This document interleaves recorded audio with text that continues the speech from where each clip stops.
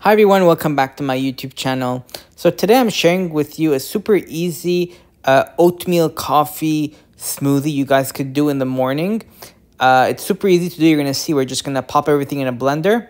And yeah, let's get started. So the first thing we're going to do is add a quarter cup of oats, and we're going to pulse in a blender until it's nice and fine. This will avoid there being any large pieces of oatmeal in our smoothie.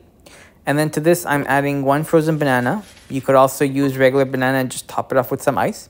I added 1 tablespoon of coconut flakes, half a cup of milk, and 1 shot of espresso.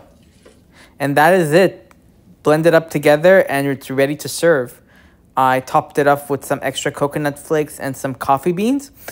And it's ready to enjoy. So my only tip for you guys is if you're using frozen bananas, don't add any extra ice, because then it won't be very drinkable.